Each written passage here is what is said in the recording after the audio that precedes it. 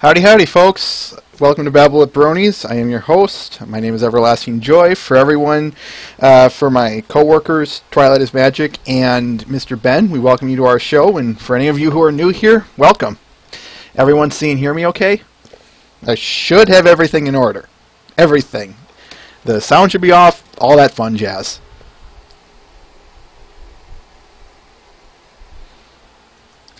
Hold on, folks. Got to send a quick message.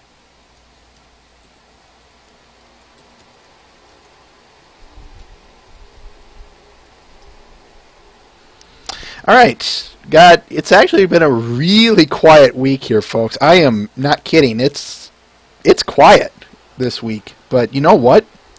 I'm okay with that. You know why? Because we're going to, I hope we have good discussion here, so that's going to be just fine. But let's get started, shall we?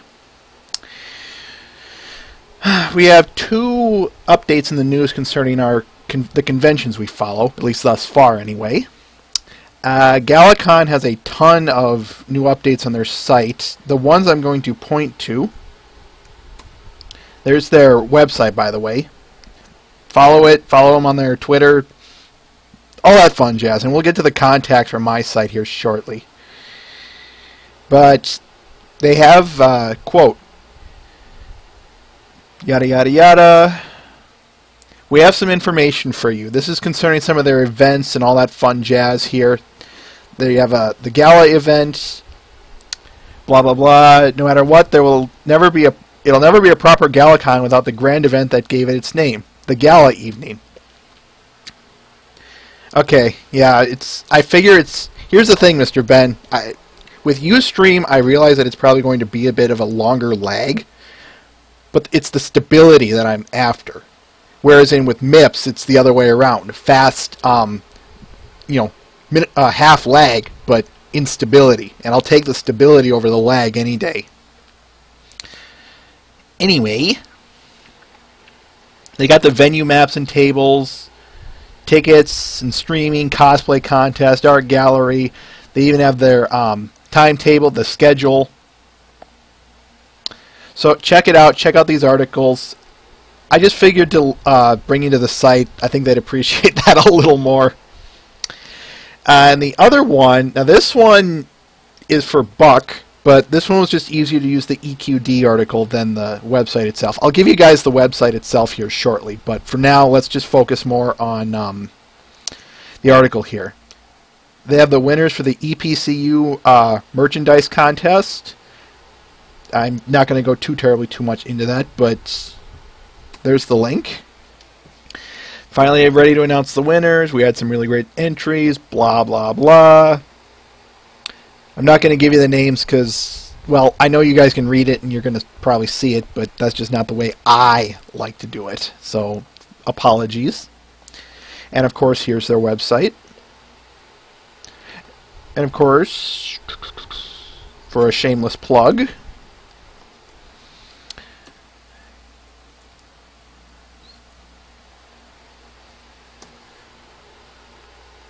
here's my site. You can find, all the ways to contact us. We also have our people we support page. Buck and Galacon, amongst others, are in there. So, check it out. If you have questions, ping one of us, Twilight, Mr. Ben, or myself after the show. Myself after the show. You can get anyone else on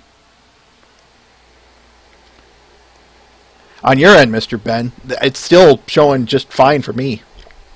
No dropped frames whatsoever.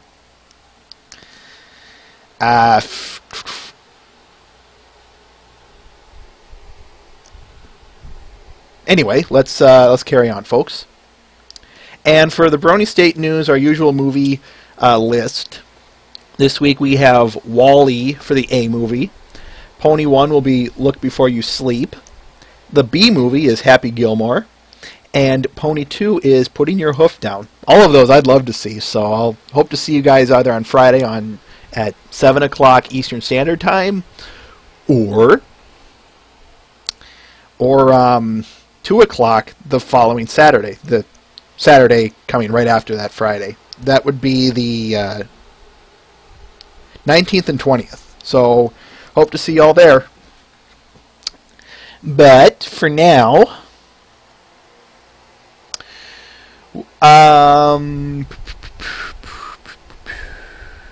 those are for later.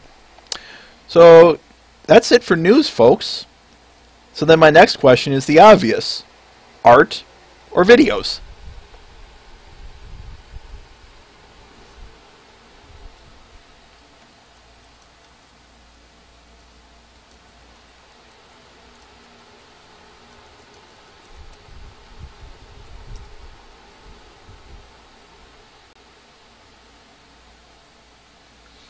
Got one for videos.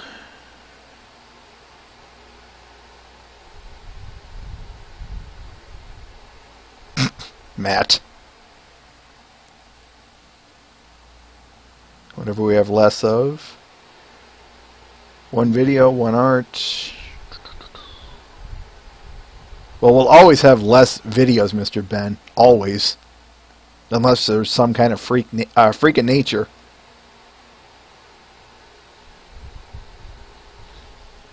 Fair enough. 2-to-1 art.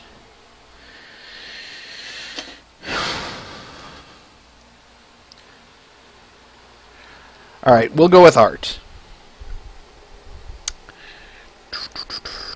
Let me get a quick peek of who is here.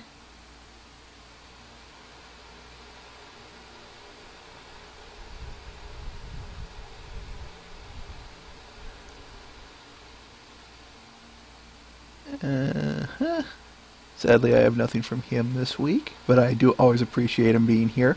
Muffinshire. We have Tox, and he's the only one here with. He's the only one who has something and is here. So why don't we start out with him? Tox, I assume you want to call about this, right?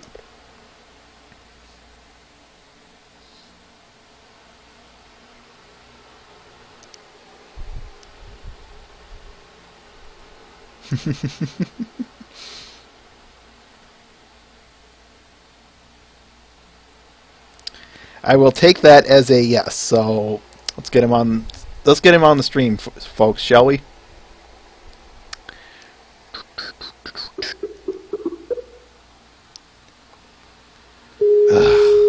POS. Oh boy. Hey, I'm here. Hey. Forgive me, folks. I knew I forgot something. If you hear noise in the background, that's me putting buttons together for BronyCon. Okay, no problem. And oh wait, DBC Tom, did I get? Yes, I did. That's Good. right here. I was gonna say, that's Hold the your only thing I had ground. this week. So let me bring up this VM, Mr. Ben, please. Ah, there it is. And there it is. So tell us about it. Well, it's a DBZ version of Tom, which is absolutely freaking hilarious because someone was mentioning in the stream to do it a while back, and I was eventually going to do it, but I decided to get to it earlier than I did. Mm-hmm. So it's so basic in its own form. I don't know really what you want me to go on it more, unless you have questions on it. Well, what's it based off of? Like from what scene? It actually is. Hello? A good fight. I took a bunch of rocks in that whole background, and then I darkened all the rock colors to make it stand. Because Tom is such a bright. He's so bright that the original color that I was using on the rocks was way too light. And then I really wasn't gonna have much floating rocks in this one. I decided to put like floating rocks, because I like putting floating rocks in all the pictures. It seems like because what it does is that the floating rocks like on the corners that you see there, it helps delete the empty space that would be there. Because if that floating rock on the top right wasn't there, then you'd have a lot of empty blue in the sky, and your eye would be kind of looking up there, Which is not a good thing. No. The focus is on Tom here. Mm-hmm. And well, the thing is that it was such an easy. It wasn't that hard, right? I had no shading that I had to do on Tom like the other characters. But the problem with this one that made this one really, really, really hard was trying to make his color blend in enough where it pops, but the background is not overly whatever. And you saw the stream many times, so you Mm-hmm. saw how involved that this picture was. It actually wasn't hard. It was the background was more time consuming than the actual character. How so? Just Well, look at it, the background. I mean, Tom is the thing is that I've drawn Tom going back to I draw him one other time, and that was in the Trixie comic that I did. But this is a revamped version. I haven't drawn Tom in close to 5 months before I did this one. oh jeez. So that was my first crack at legitimately drawing him, and he came out all right. I kind of based it off of the show itself. I was like looking at it when I drew it on paper, just to have like, but I made it more frontal than what you see in the show, because it's for the angle that I chose. But the only thing that I did get, there's a very funny comment on this thing that I will mention. Someone, I believe, I don't know who it was, but someone said something like, what's his attack or something like that, and I'm like, there's no attack. He's just standing there, and he's like I saw a great comment where he's saying he's defending Rarity's honor, and I'm like, that's actually I actually laughed at that really hard. Which is it. But no, that's or it was like Tom versus Spike or something like that. I saw another one, but you already saw the next one. Yep, but I won't mention it, of course. Mm-hmm. I'll have that one. I'll release that one later in the week. Coolio, and we'll be here to pick it up. Mm-hmm. Yep. It's cool. Any last minute question or any last minute comments? Or yeah, no, unless if anybody in the chat has a question. I was just going to ask that. Chat, do you have a question for Tux? We will see. Because it's a little bit on a delay, so we'll see how the questions just flow right in. You did a good job on coloring him, as you said, making him pop, but not too much. Well, it's not. The colors on him is the same as exactly as you see in the show.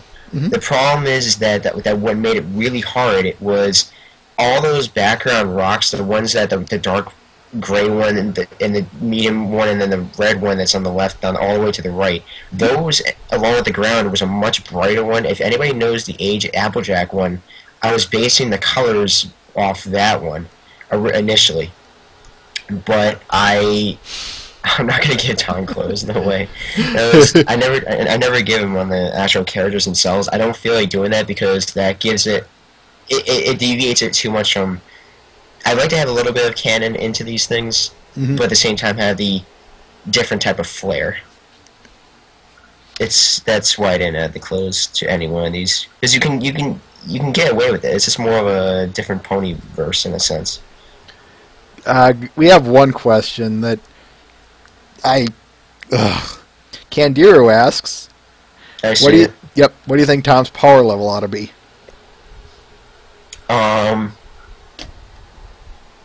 If you look in relationship to the other characters, it's probably the weakest. I like to call Tom the Yamcha of the DBZ ponies that I've done so far. he's the true Yamcha, the one, because I never gave him an attack, and I gave him just I just gave him a pure power pose, because you can't really give him an actual attack. He's just a rock. He's just a rock. There's no motion to the character, so I can't really do it. All right. Thank you very much for coming on here and talking about this. Mm-hmm. And I will go back to chilling in the chat. Sounds good. See you then. Mm-hmm. All right. Yep. Hold Your Ground, folks, by Toxic Mario. Yeah, I apologize for not getting my ugly mug out of the way there earlier, but which one should we go with next? Let's go with this one. This one is titled Rarity by Death Pony. I saw this one, and if I didn't have an agreement with him that I would show his stuff without permission, I already got his permission beforehand, folks. This is something that I would have grabbed just about instantaneously. This is the kind of stuff I love seeing when he that he makes, among other things, of course, but let me see if there was something he said about this. Nope. I really don't know what to write about it. Twilight is magic. Victorian duck face.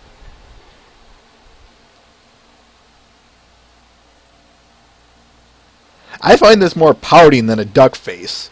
Because if it were a duck face, it'd be a little bit more pronounced, and we'd be going, well, we'd be revolted by it. Anyway, let's move along.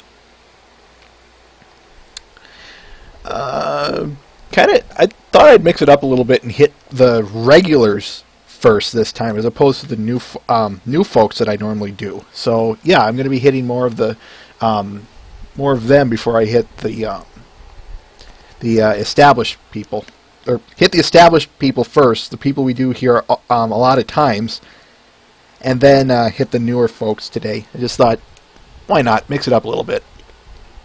Anyway, these next three are by Pixel Kitties, and this one is titled "The Night Shall Last Forever."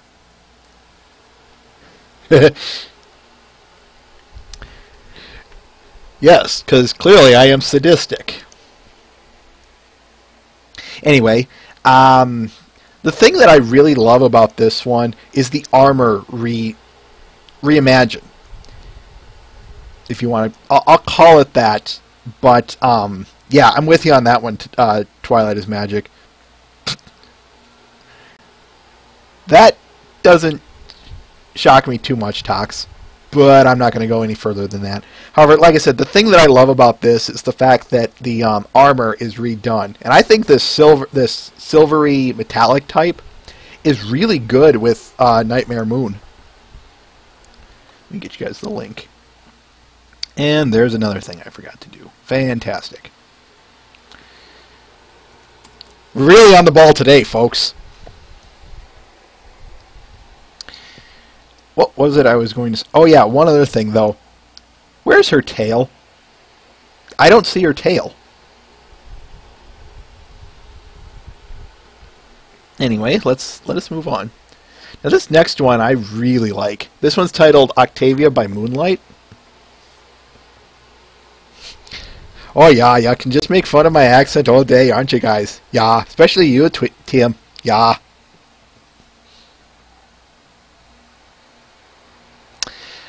Quote, by Luna's beard, I've been doing a heck of night and moon related stuff lately.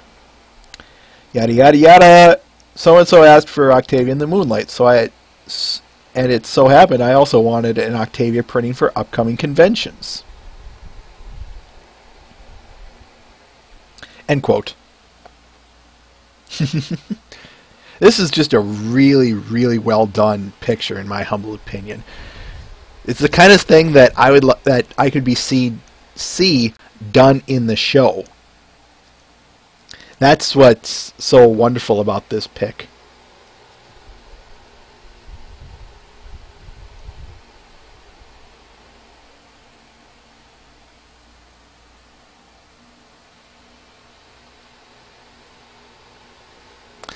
All right.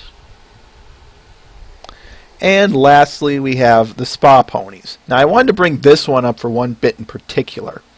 Not just the picture, of course, but, quote, this image will be available as a button at BronyCon, along with a crapload of other stuff. I bring that up because what I'm getting at is, for those of you convention goers here in America, you're probably going to find her. You'll at least find her at BronyCon, so if you want to meet her, sounds like she's going to be there.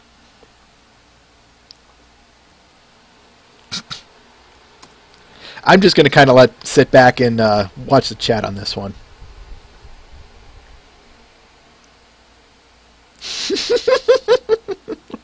Matt the Shadow Man. Fucking bubbles!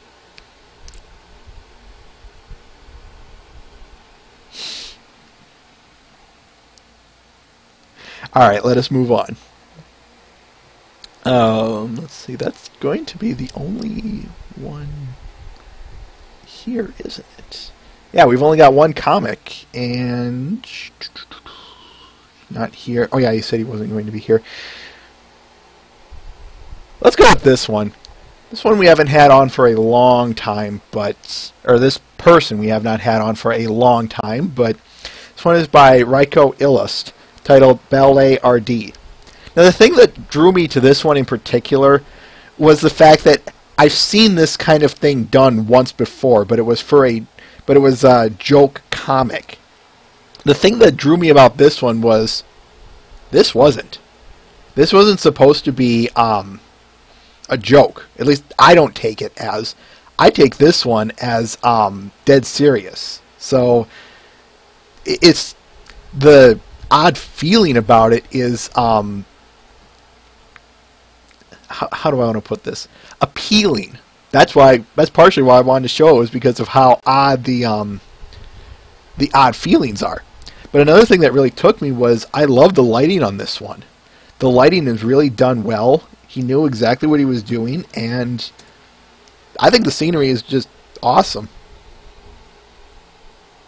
Mr. Ben.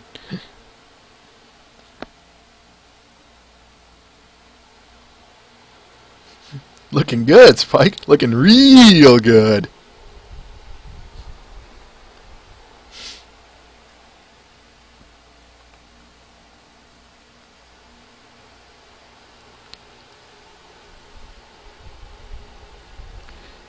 Yeah, that one went in my favorites, and I'm happy to put it there. Let's see. Who do we want to go with? Okay, I'll go with this one, just because I know I said mostly regulars first, but I don't mind mixing it up. This one is titled Philly Celestia by High Roller 2108. Requested, Philly Celestia in pajamas, drawing with crayons. Forgot the pajamas. End quote.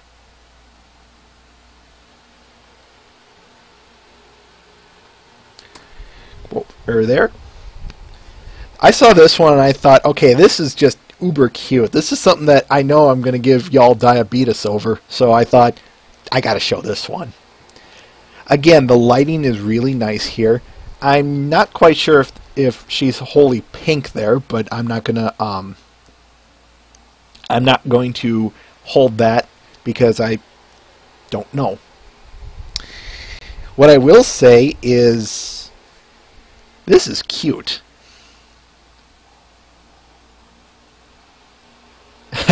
Matt, that's partially true. Was it good for you, JRP?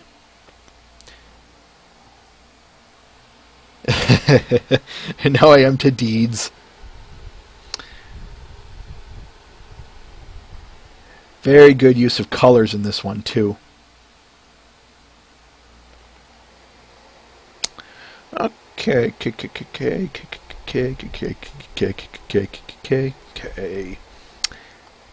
Let's go with this one by Harwick's art. Shiny, happy, candy-colored heroes. One of the things that I do want to highlight here, folks, is a quote of his. Quote, "As for the art itself, this one wasn't even a very good sketch, but for whatever reason, I just kept coloring it anyway with no real planning or intent as to what I was even depicting. Kind of art therapy." End quote. I know it's a means of relative positioning, but this is not good. This is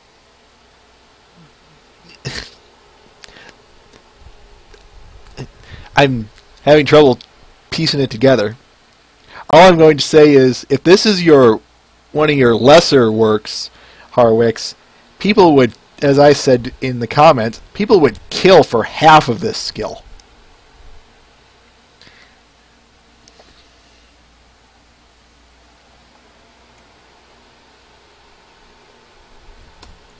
There's the link. Thing I do want to state about this one is I'm with you on that one, Twilight is Magic. Very colorful, very bright, as he, put in the description, for crying out loud. It's nice to see a happy painting. Mind you, a lot of the stuff I show on here is happy, but I digress, I suppose. That's probably the best way of putting it, Twilight is Magic. Without the dark undertone.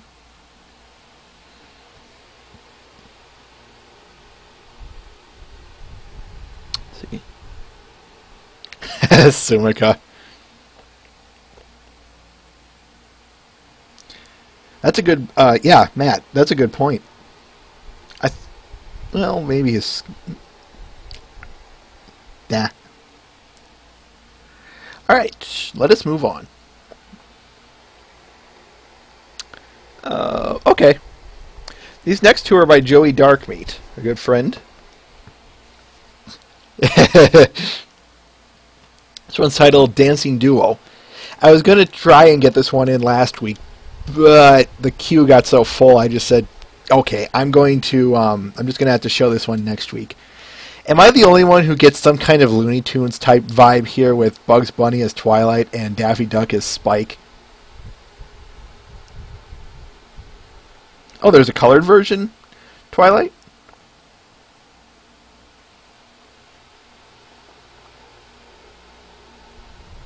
Yeah, like I said earlier, folks, the lag is going to be a bit longer, but the stability will be there. Anyway, top hats, the lines, though, nah. Mr. Ben.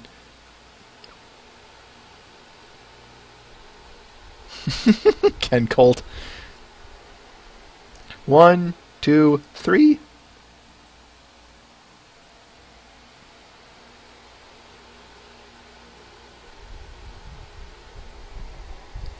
And this last one is titled Indulgence. No description given. And excuse me. This one, I saw this one and I was like, aww, this is cute. Though it begs, there is a question I do have to ask that I asked before. Is it an indulgence, folks? Is it an indulgence without chocolate? I want you to think about that for a minute.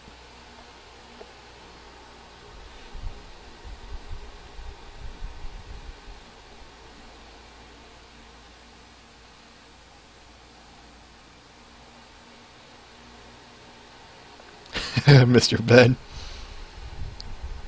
I thought so.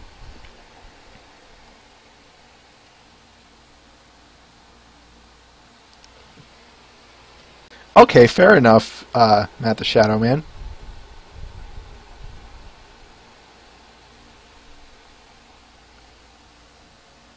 Dead book reading. Uber cute on this one. I have to just say that right off the bat.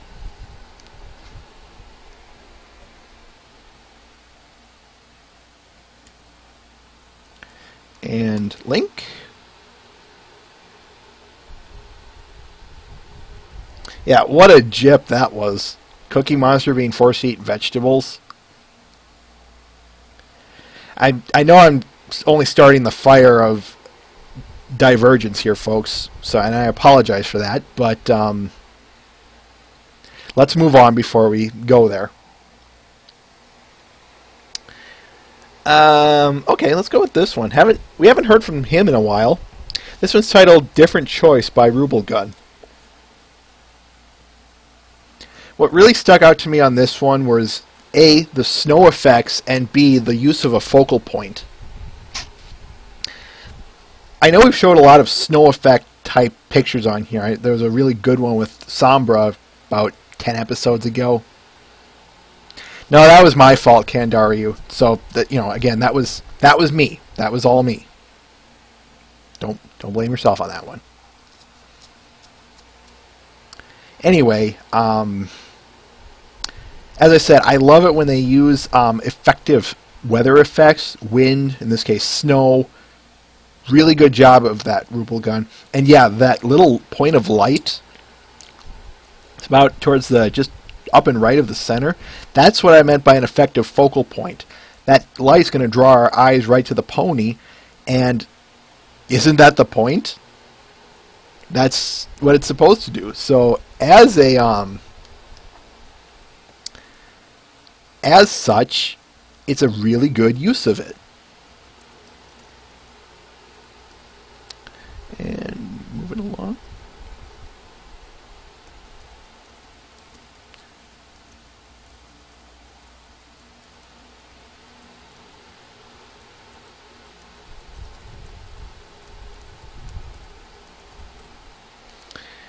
Okay, which one? Okay. Kind of finish this up a little bit here. This next one's titled Vanilla Tea by Looted. We showed her work on here.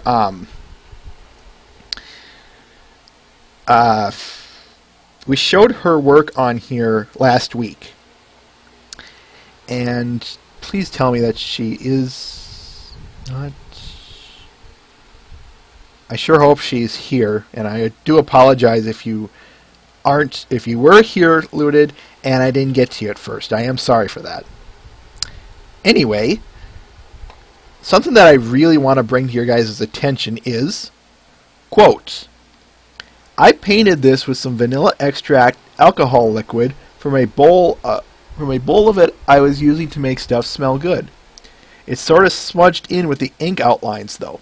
In real life, the drawing is kind of sticky and smells nice. Pen in vanilla. What I love about this is just that. I think that gives it a very good, authentic look to it. If you forgive the redundancy. This looks like it belongs in a coffee house or some second, third story tapestry in some rich neighborhood in Europe or even here in like East Coast America. But yeah, literally made with vanilla. That's the thing. I thought, what an interesting medium. I have never heard of anyone using vanilla as a medium for art. So that's pretty cool. So now it's not just sights that get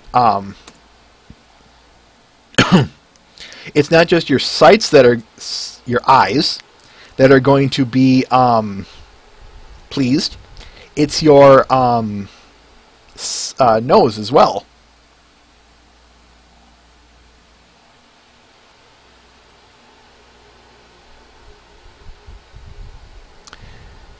Let us move on. Now, watch. She's going to pop into the chat right now.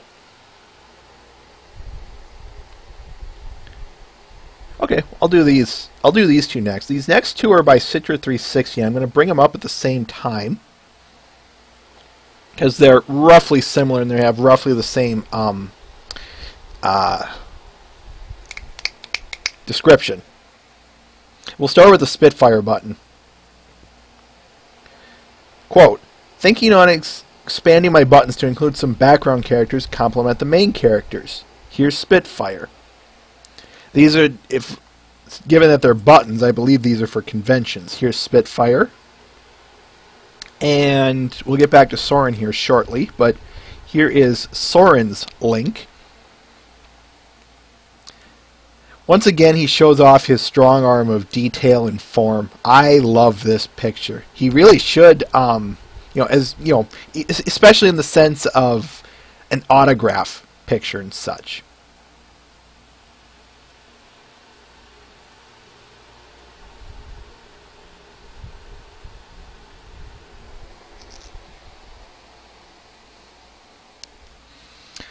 Anyway, moving on to Soren's. Yeah, definitely. I do have to agree with you on that one, Twilight is Magic. The pie.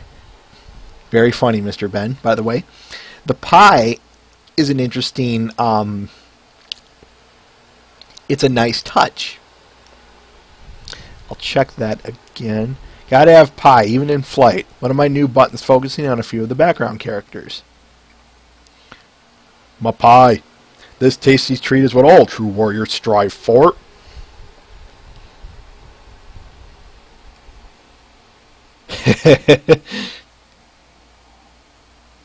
Anyway, the tears. The tears are what sell it for me. Alright, let us move on then. Okay. Let's go with this one. This one is titled 3 Luna Moon by Karzani. Hope I pronounced that name correctly. When I saw this one, I bursted out laughing. Do you know why, folks? For those of you who know the legend of the 3 Wolf Moon shirt, that's why. For those of you who don't know, well, let me tell you the abridged series of this story. There was a shirt on Amazon that was, looked just like this except with wolves instead. And it got really, really famous not because the shirt was popular, but because of troll reviews. Yes. There were a bunch of reviews on there saying, like, I got the power of the wolf with this shirt, or, something like that. I don't remember the legend wholly, but long story short, those reviews basically ignited the love of those shirts, of that shirt. Just look it up on Amazon or something, you'll see what I mean, and, search for it and whatnot. 3 Wolf Moon. But this one is 3 Luna Moon by Karzani.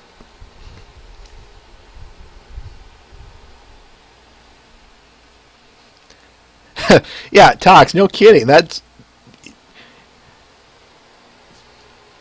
Maybe you can contact him and say otherwise. Overall, it's a great parody piece. And I especially love the whole Mare and the Moon detail on it. I think that's a really nice touch in this respect. Yeah, to be left to even more troll reviews, Mr. Ben. Of course, those would probably be something like, ponies is stupid, zzz, or something like that.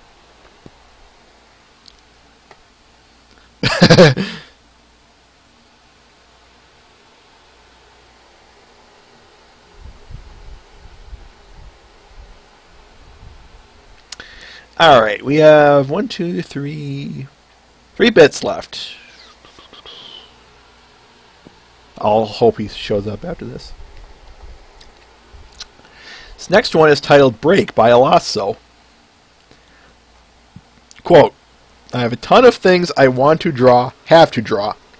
So let's draw something that has nothing to do with any of that. I thought about a few hours ago. End quote. Okay, I'm just going to go out and say it right now, folks. Fluttershy looks adorable with all of those floaties and snorkel, the goggles, all of it. I think she just looks absolutely adorable.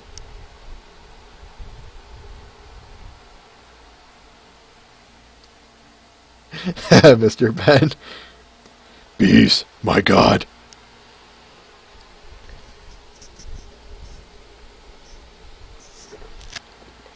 So it has absolutely nothing to do with anything, Alasso. That doesn't mean it isn't a cool picture.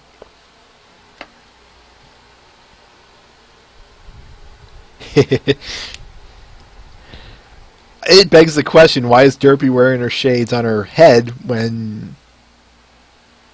If the lighting is to be correct, it should be shining right in her eyes.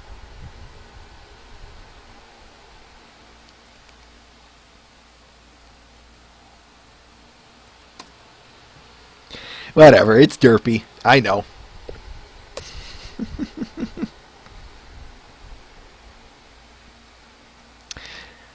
Alright, let us move on. Alright, this next one is titled Flutter.mauve by Skybrush VFX.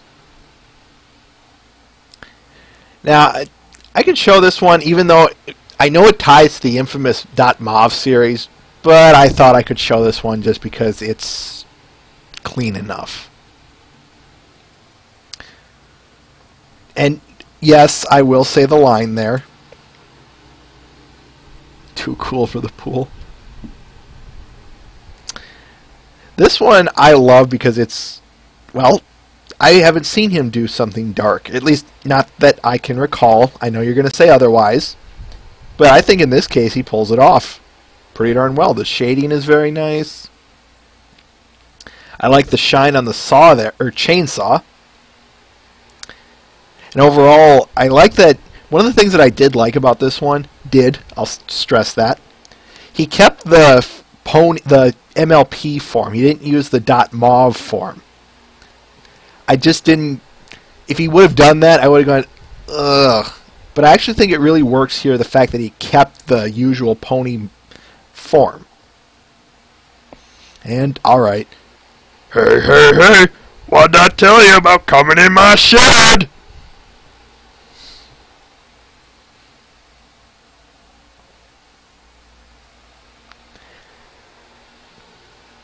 Moving along. And speaking of terrible voice acting, this last one is by our good friend Colt Steel Stallion, titled Where Foals Come From. This is another one of those cases where I wanted to put this one on the show last week, but ran out of space in the queue. So,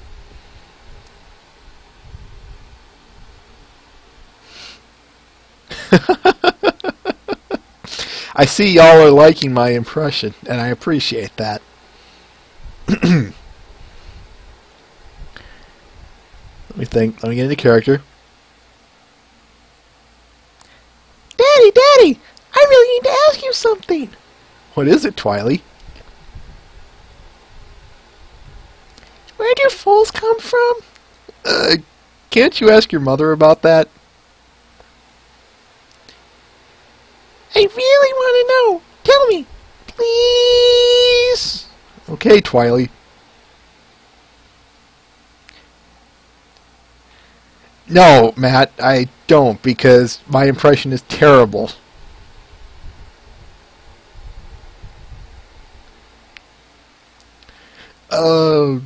If a stallion and a mare fall in love, they sometimes share beds together to have a talk about the bees and the birds and the bees later.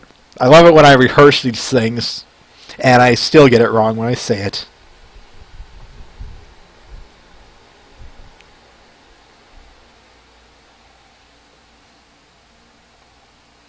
And then your mother got pregnant, and we got you. Did you get all that, Twiley? Twiley? Twi?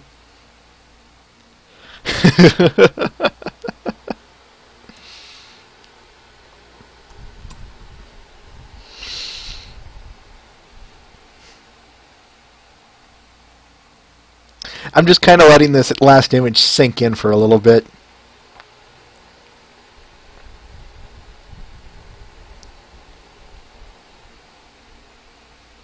Not the birds.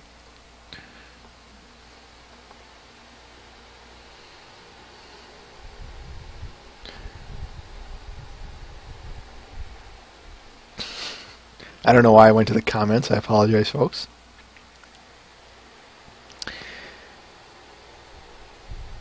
And yes. Yeah, that wraps up the art. So, y'all ready for the y'all ready for the videos?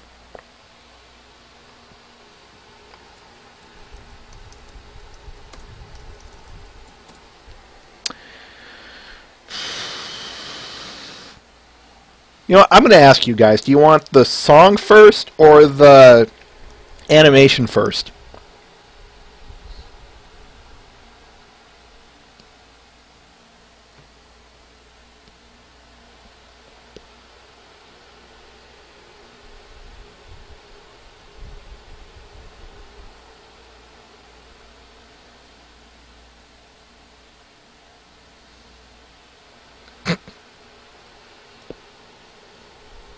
You know I hate it when you guys do that. You say, like, the animated song or video art or something like that.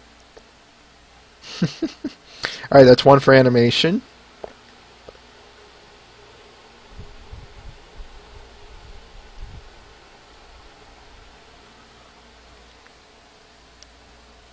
Alright, we're going to go with the animation first.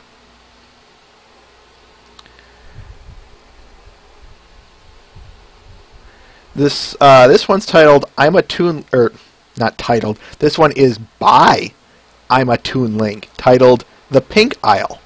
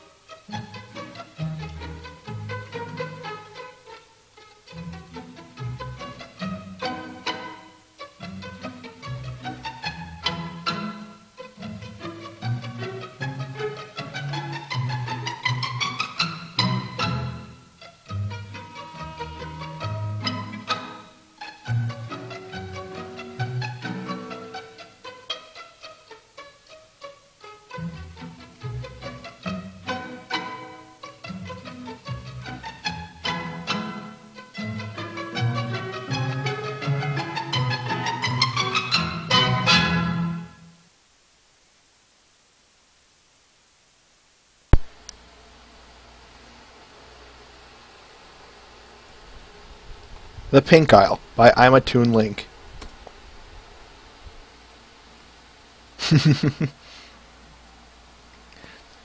Twy, I love your description there. You can observe the natural process of migrating to the famous Pink Isle.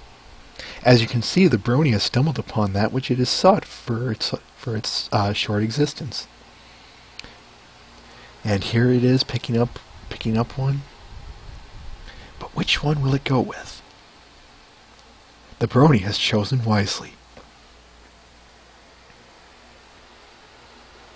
Alright, lastly...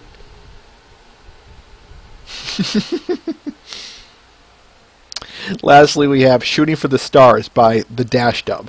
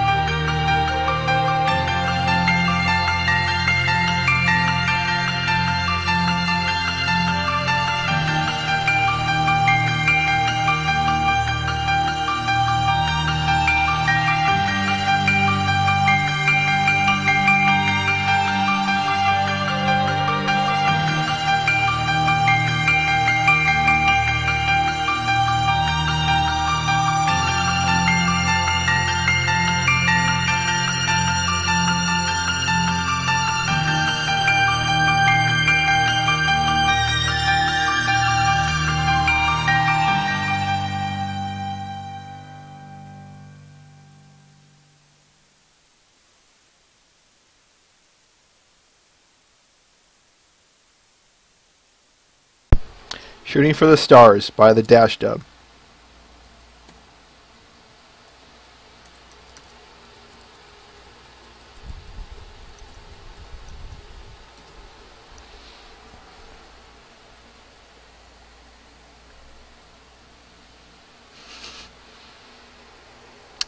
Alright, that's it for content, folks. So, y'all ready to move on to the heart of the show?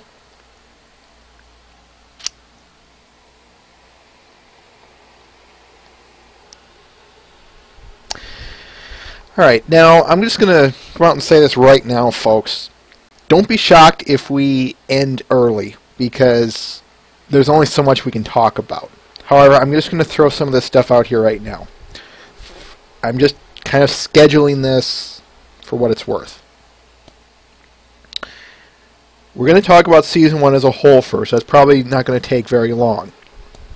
Then I have a question for you guys a little bit later concerning the episodes within it.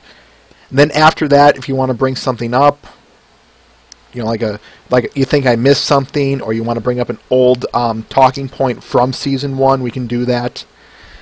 Let me think. Yeah, that's it. And that'll be the show. After all of those, though, after the show is said and done, I hope you guys stick around, because there is one question I want to bring up to you guys first. But that's only going to take like 5 minutes, and I don't want it in the main show here. I just think it seems silly. Anyway, so let's get started. Let's talk about... Actually, I have one question for you guys first. There was a point that I wanted to bring up in the last episode when we reviewed the season finale, that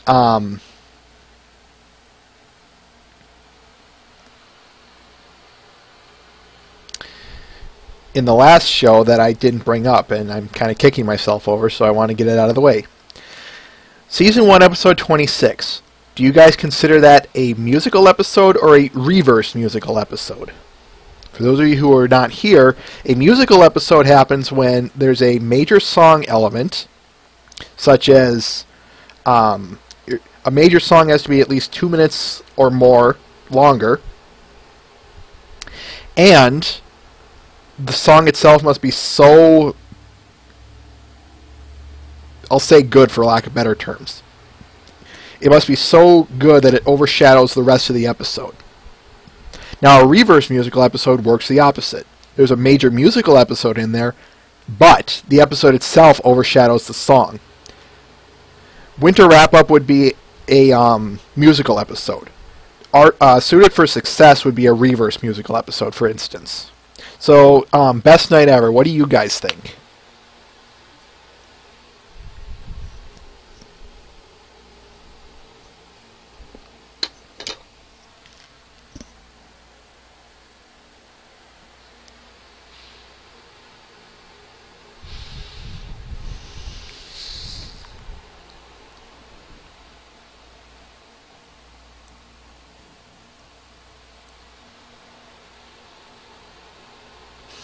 Right here with Magneto.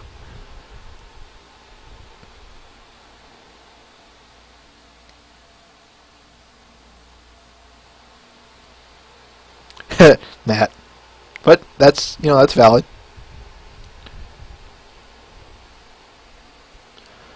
Okay, that's interesting.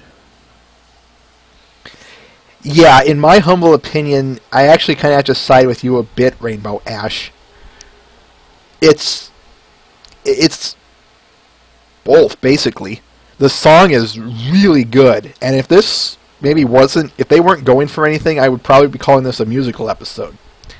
However, the content itself is so good that it could overshadow the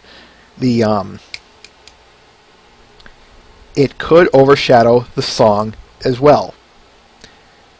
If you absolutely must break my arm, and trust me, if you want to trust me on that one, if you want to, I would probably have to side more with a reverse musical episode. The reason being is because I find that it's all the ending bits.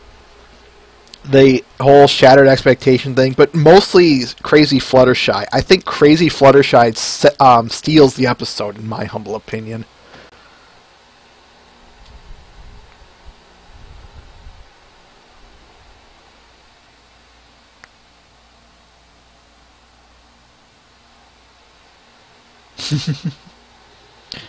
Like I said, if you had to pull my arm or leg or whatever it is, that's the way I would side. However, I think whoever's saying it's both, or neither, however you want to call it, I can see why you say that, and I would have to agree with that. But it's kind of a good way to get things started here. So we end with episode 26. So let's talk, folks. Season 1, all of it. What do you have to say about it?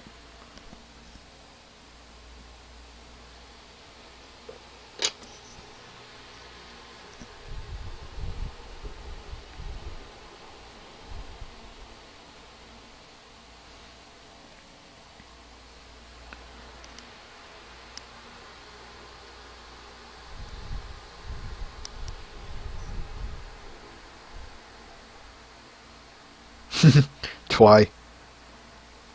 Flutterlights, we're talking about season 1, as in the entirety. The whole of season 1. What do you have to say about it?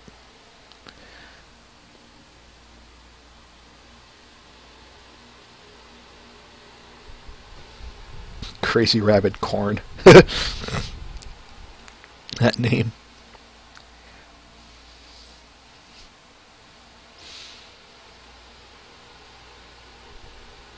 So I'm just kind of letting the I'm letting the comments roll in here. I know you guys might have a lot to write about, so that's why I'm being extra generous with my time here.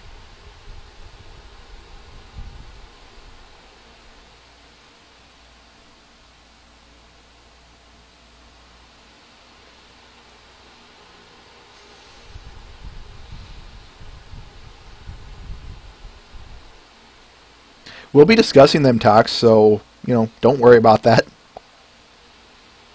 This is just initial thoughts, initial openings, so... He got planted, remember?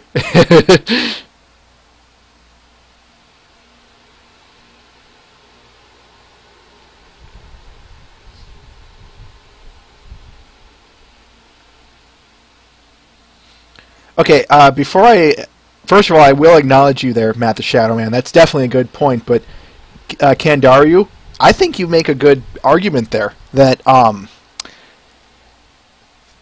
that's roughly about it. It is to episodes 4, 5, and 6 of Star Wars to any real Star Wars fan. That's actually a really good way of putting it. Yeah, let's...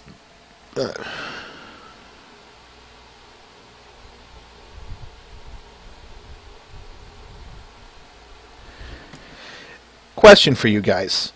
If you had to describe Season 1 in one word, what would it be?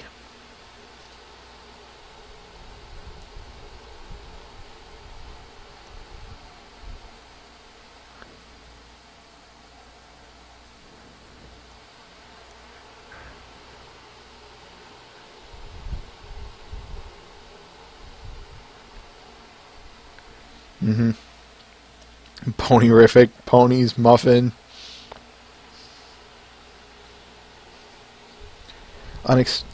Okay, that's not a bad one, Matt the Shadow Man.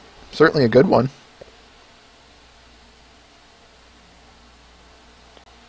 Magical. Okay, I like that too. If I had to describe this season in one word, I'd actually pick innocence. And the reason being is just kind of that whole tone. You guys have heard me, at least Mr. Ben for certain. And that might be...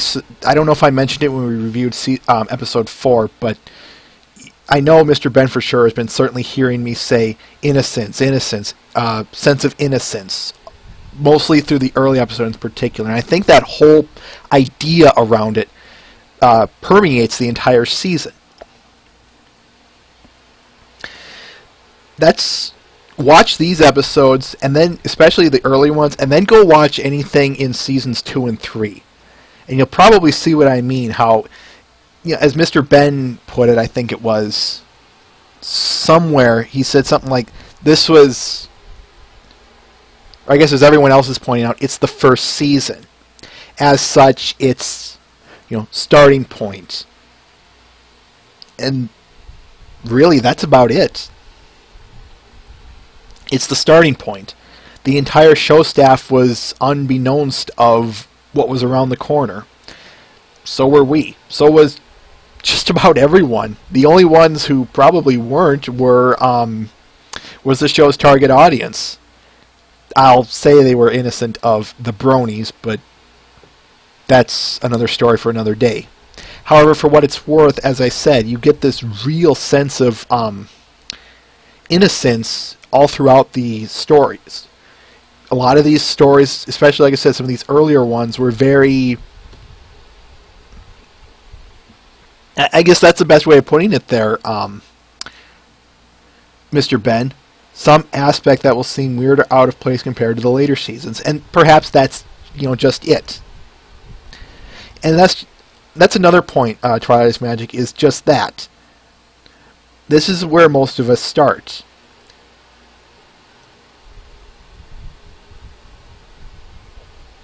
This is where I have yet to read the story of a brony who says, I started with anything outside of Season 2. Or, let me rephrase that. Anything outside of Season 1. As in, I started at Season 2, Episode 16, and that's what got me hooked. I'm sure that's true, and that's, fantastic, but for the vast majority of us, myself included, this is where we started.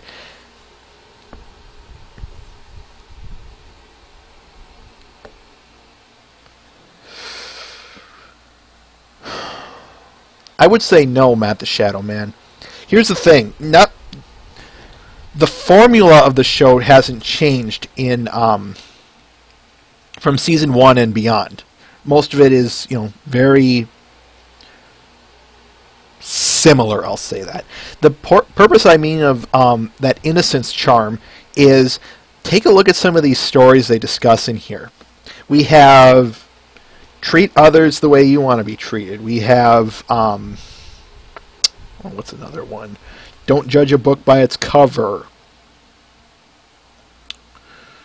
Oh, what's another good one I could use? Well, you get the idea. Take a look at some of these lessons. And I've always said that these are both good for kids and adults, and I certainly will always believe that. The thing about the Season 1 episodes in particular, at least most of them anyway, these seem to be geared... I hesitate to use the word especially, but sadly that's all I can use, especially towards the target audience. Now, does that mean that we, as I said, can't learn from it or even appreciate just the story? Of course not. But I just feel that a lot of these episodes in the first season are very tailored towards the target audience. That's what I'm saying.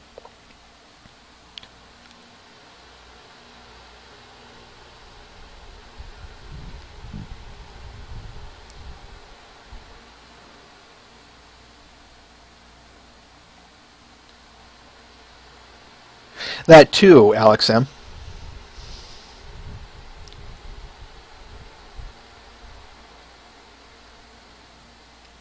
Testify, Twilight is magic. Testify.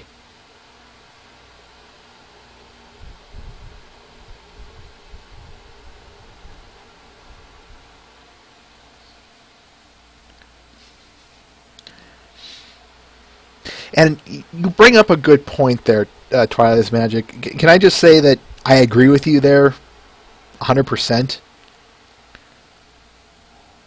There's no feeling of that wondrous novelty.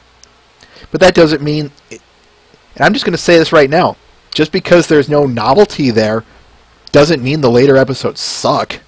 As a matter of fact, that might not be a bad thing that that novelty isn't there. Because it's going to force you to look at it in a different light, the seasons. And I hope you don't look at it with the sense of, because it has no novelty, it instantaneously sucks. I hope you look at it not in a negative light, but just a different light.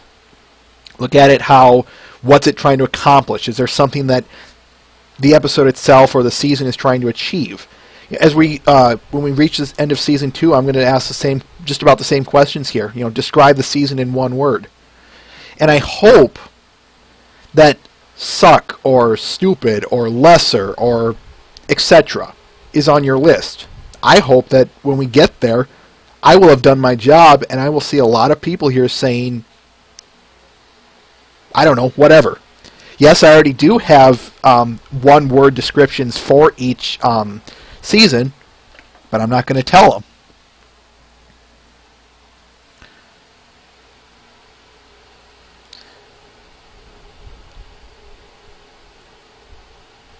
What's funny about that, Matt, is I just read that comment this troll left on Faust's DA a long time ago. And, as she put it, I made this show for, not only older... I made this show designed so that older people, the parents, would enjoy it. But this would go so far as to include the single, the single people, us, or at least in the sense of we don't have kids, so there's no other reason for us to watch it other than for pure enjoyment. And yeah, that's about it.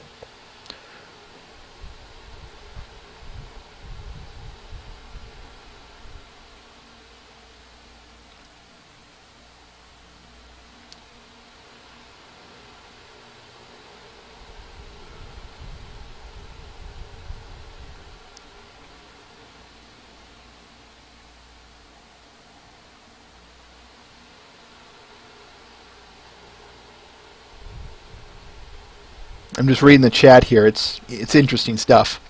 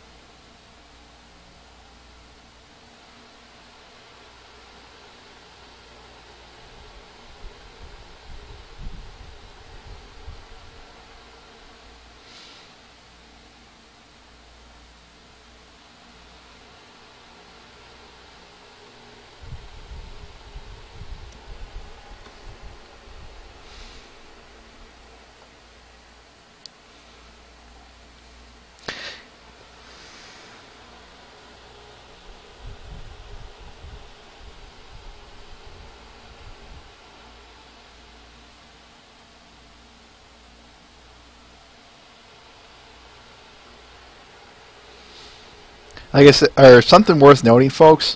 I don't have to be up here speaking for you to enjoy the show.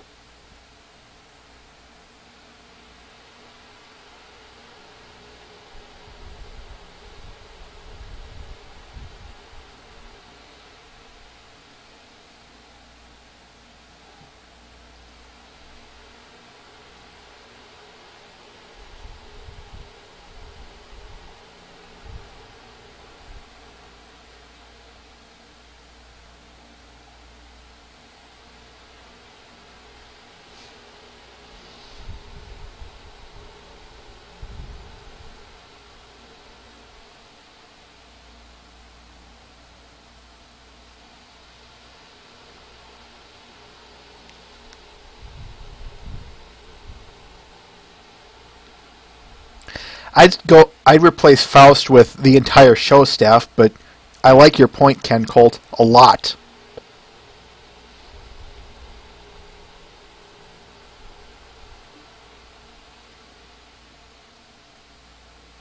Okay, let's ask that question there, Matt the Shadow Man. I'm kind of glad you brought that up. Before I do, I'm just going to read this quickly.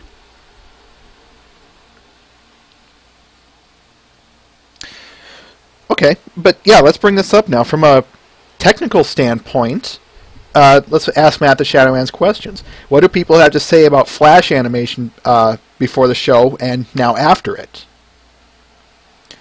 I'll just throw my 2 cents in here right now.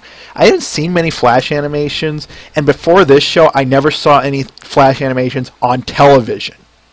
I've seen my fair share on the internet, of course, but nothing ever on television. Most of them were pretty, muddy, beginner level stuff. And to be fair, most of it that could have been the case of maybe that was the person's first. But for what it's worth, yeah, all I saw on the internet was just some simple stuff.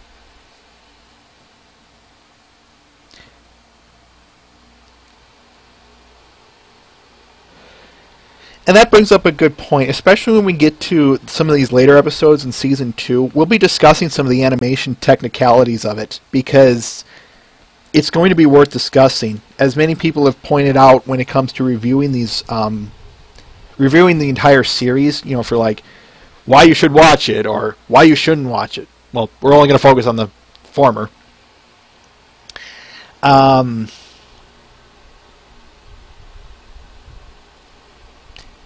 Well, Kandari was basically hitting the nail on the head there. Quote, and then Fim came along and it didn't look very limited to me.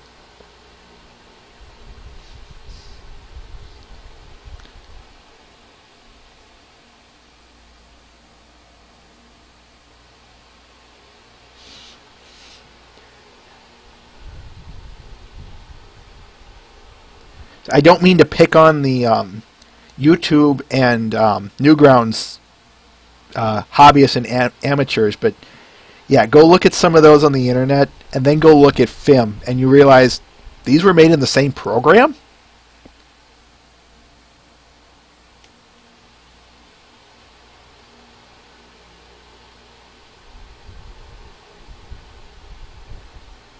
So definitely, if there is one thing this show does deserve a lot of credit for, it's, well, just that, pushing the Flash animation to new and uncharted territory. And I would go so far as to say, I would go so far as to say that, how do I want to word this? I would go so far as to say that it's going to,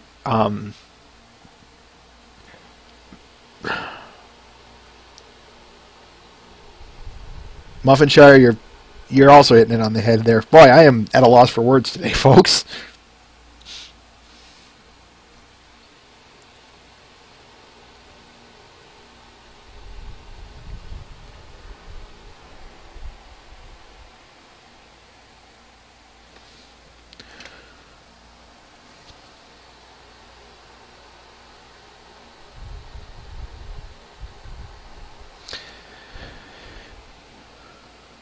Okay, why don't we take a step back here for a minute, folks? I know we hit,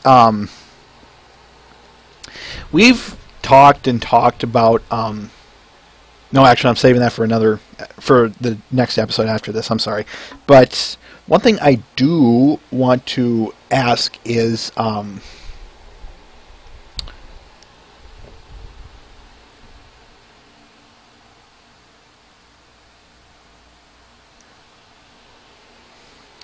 that, Matt the Shadow Man, that right there.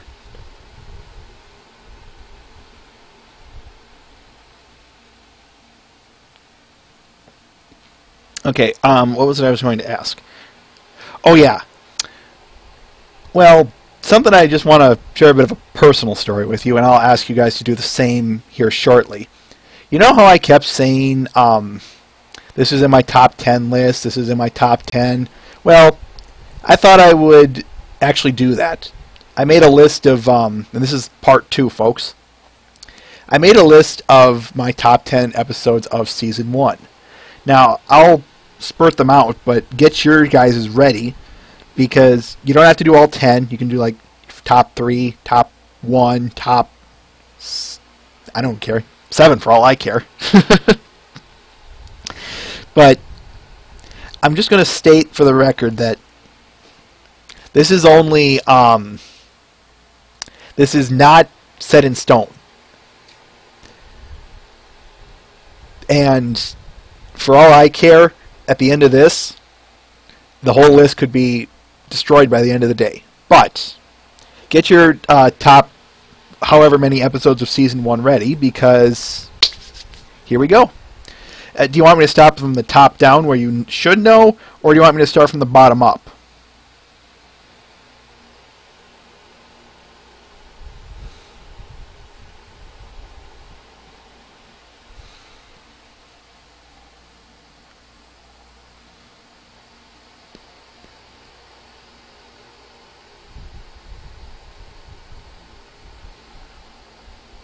And then the rest. All the rest. Okay, I got one for 10 to 1, so I think I'll just start there. 10 to 1, but okay, 3 of them, so I'm going 10 down. Yep, that's where I'm going. So since I got some nice votes here, I'm going bottom up. So number 10, Applebuck season. Thing that really, and yes, if you want to give explanations, that's just as well. Thing that I loved about this episode was, despite it being a really early episode, you'd think it would have, it'd suffer from a lot of early installment issues and that kind of stuff. Well, there certainly is that sense of innocence here.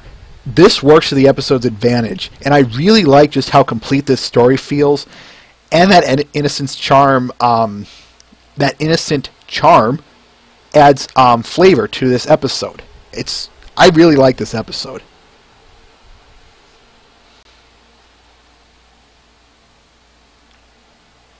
Number 9, the Sonic Rain Boom. For anyone who was there when I reviewed this episode, was that? I think this was the first episode. No, it wasn't. It was the episode just before we moved here. And I wish I could have either shown 15 or 16 to you guys, to the Brony State. But unfortunately, we didn't get there. Or when we did get over here, it was episode 17. But that's okay. Sonic Rain Boom. For anyone who was there, they probably are aware that at first I really did not like this episode at all. But then when I looked at it a second time and took a different look at it, I loved this episode a lot. I especially loved basically some of the character interactions with Fluttershy and Rainbow Dash. And I especially loved Rainbow Dash in this episode. It's great to see her have a character flaw.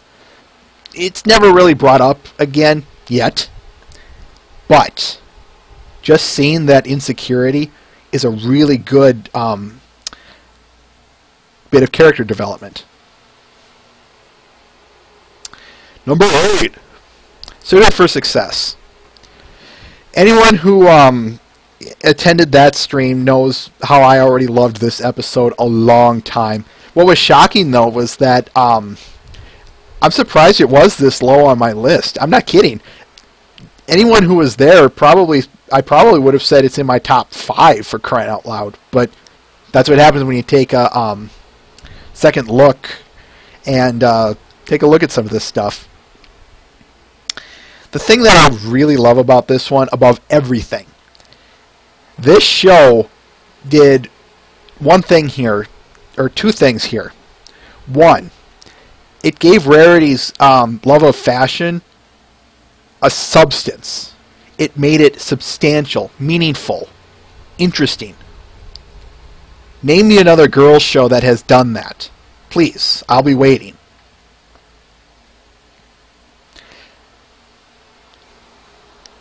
Am I too loud?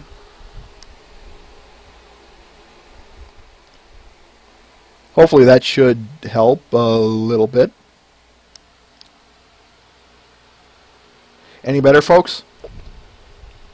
I think I'm just putting the Canterlock voice on here, so forgive me.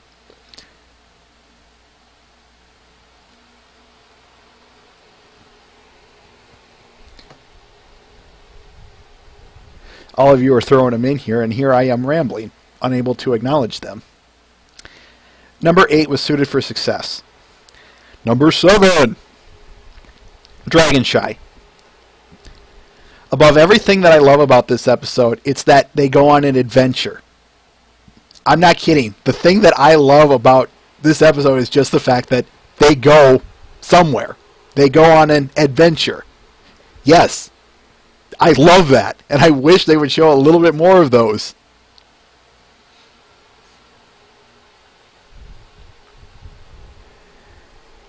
Number 6, The Best Night Ever. Funny thing about this one, folks, I don't know if I told you guys this, but this is another one kind of like the Sonic Rain Boom. I certainly didn't hate this one when I saw it, but it never really did anything for me when I first watched it. Then again, when I took a second look at it, I realized just how good this episode is. Everything about it. The animation, the song, the story, all of it. All of it is just so darn good.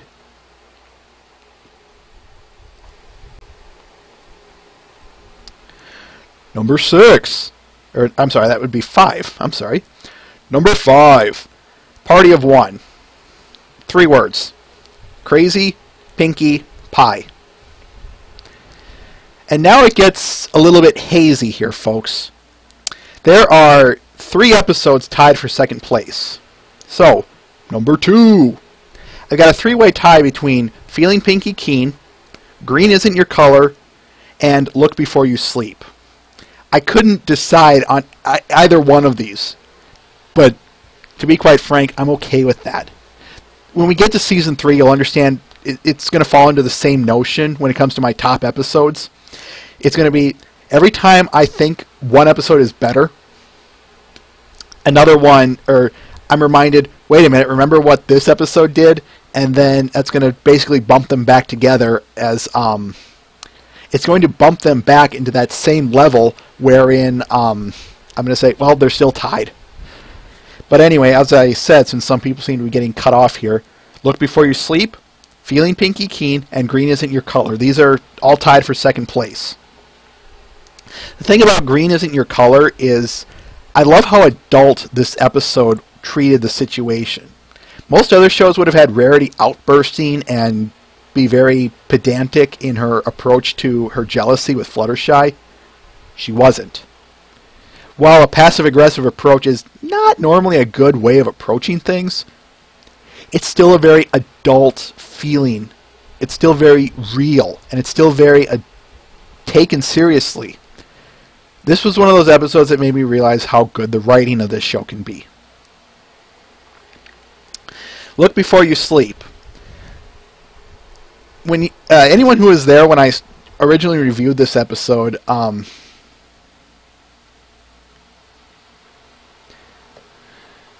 up.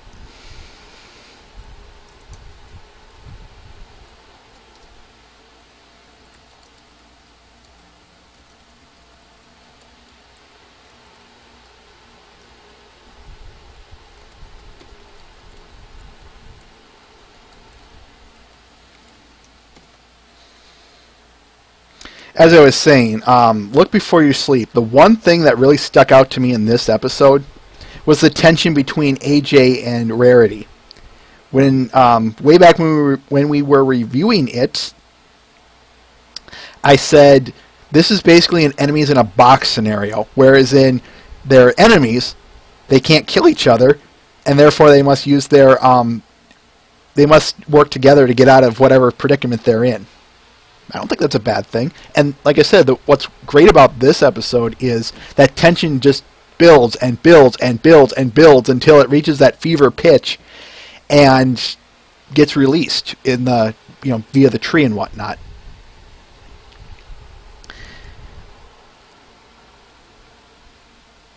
Huh, really? And Feeling Pinky Keen. First of all, if you guys bring that one up... Ugh. Second, the thing that I love about this episode is I love the comedy behind it. Anyone who knows me knows that I love the old Looney Tunes and slapstick humor, especially really stupid slapstick humor. And I do like the character interactions amongst Pinky and Twilight in particular. And no, for those of you who are wondering, no, I don't believe the moral itself is bad. It was misworded poorly, but that's another story entirely, and we'll get there if you guys want to. And finally, as y'all probably are well aware, number one, Dog and Pony Show. For those of you who are here when we reviewed it, the thing that I said that I loved the most about this episode was the fact that it took everything that I hated about Rarity and threw it out. And I don't mean threw it out, I mean chucked it. Chucked it so far that I can't even remember why I hated her. And then it did something also amazing. Instead of just leaving a vacuum of, oh, this character is so-so to me, it filled it with reasons why I should like her. And by the end of that episode, I was in utter shock because I couldn't believe... I could not believe that I was saying I like this character. But I did. And I'm fine with that. Perfectly fine with that.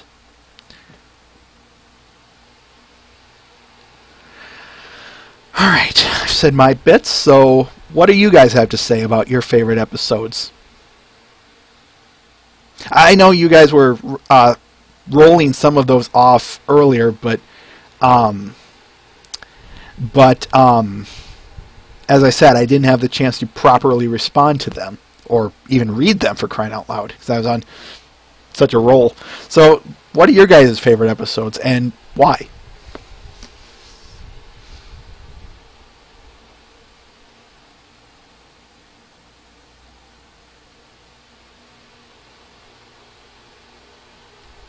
I don't think I think I know the ones you're talking about, Rainbow Ash, but do not spoil them because I can probably bring them up. Well, here's the thing, Mr. Ben. I don't expect everyone to have a top 10 list. I hate trying to quantify a quality.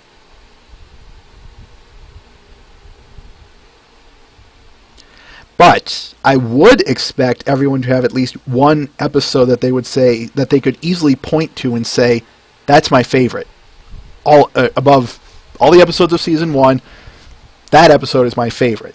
I would expect that because,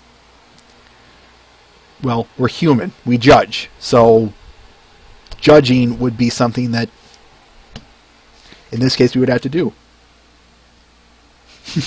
Marshmallow Phillies. And like I said, just because I will make it clear here, folks, just because an episode did not make it on this list does not mean I do not think it that does not mean I think it sucks. Like, for instance, Cutie Mark Chronicles. That's a good episode. I like that episode. It just didn't make the cut for one reason or another, but that's okay.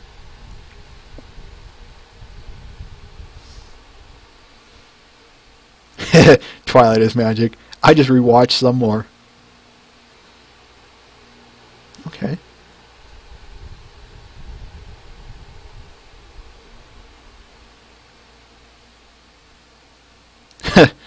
Well, there are only 3 of them, Matt the Shadow Man. And I guess to be fair, I could change or switch them out and put them in, but no, I still stand behind what I said here.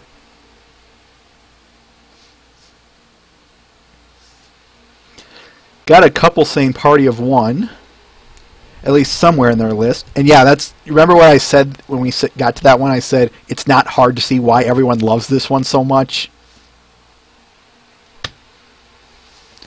I rest my case. By the way, howdy Saturn.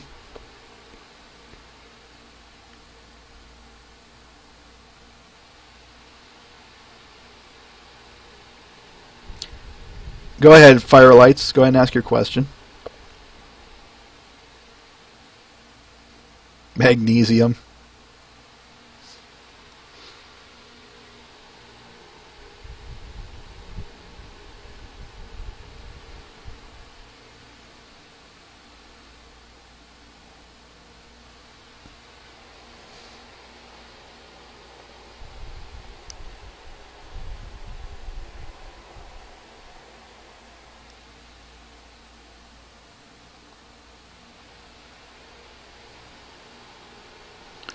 Anything else, folks? Because I'm going to kind of move on from here if we're about done with our favorite episodes.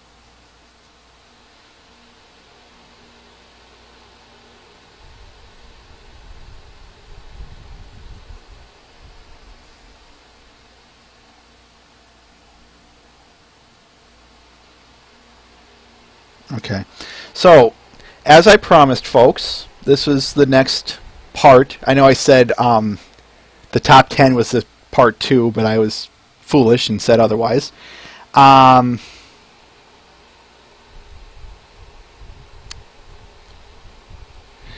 So, is there any point or thing you want to revisit? Maybe you just want to hear others' opinions on it. Maybe you feel we missed it. Like I said, the aforementioned, what is episode 26, a musical or reverse musical episode, something like that. So this is the time for revisiting things. Maybe you want to remember something, discuss it, whatever. I don't care. Throw it in there, and we'll discuss it.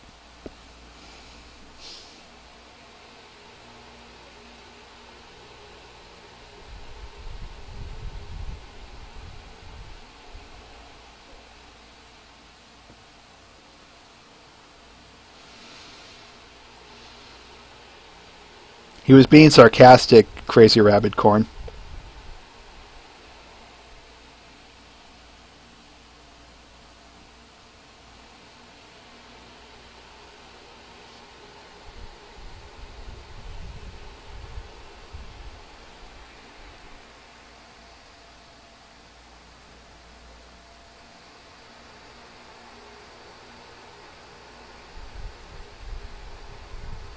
Oh, well, that's okay then.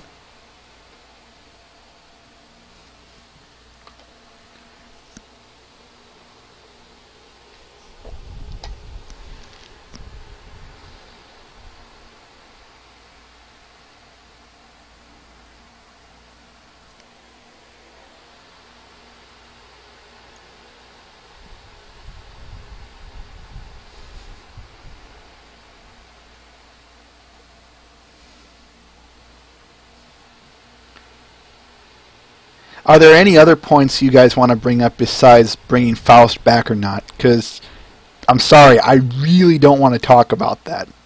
Although, if you must know, yes, I'm siding with Tim on this one.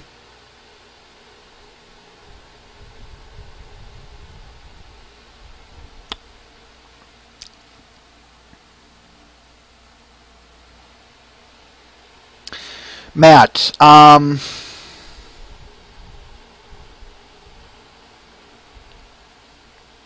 to an extent. As an earlier episode, I think it could have worked. And yeah, I think the thing is that one was I wasn't here when season 1 aired, folks, so bear with me on timing. But I would be willing to bet my left hand that Winter Wrap-Up was placed where it was because it fell in line with, it was either spring the next day or spring was right around the corner. Or fell right in the heart of winter. Either way, that's probably why it was where it was. Just like the pet episode in season 3. But we'll get to that when we get there.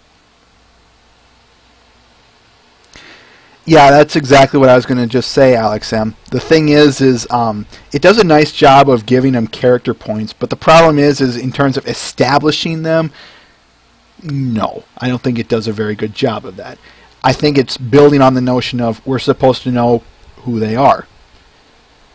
Do I think it's, a terrible episode for that? It'd fall under the case of, yeah, as you put it, had it occurred in episode 3 or 4, maybe, but I think it's fine where it is, to be quite frank.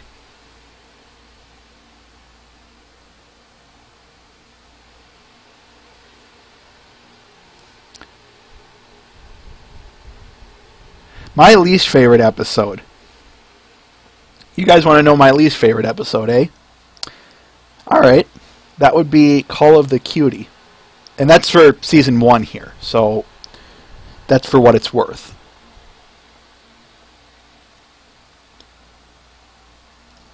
I'll say that again. Call of the Cutie is my least favorite episode of season 1.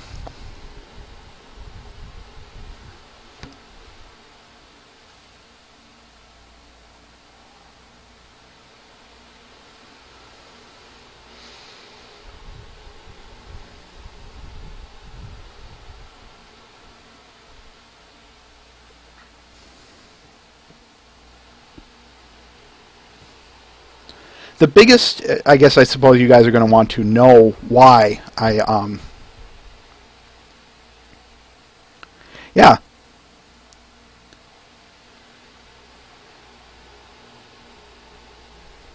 Blasphemy, Rainbow Ash!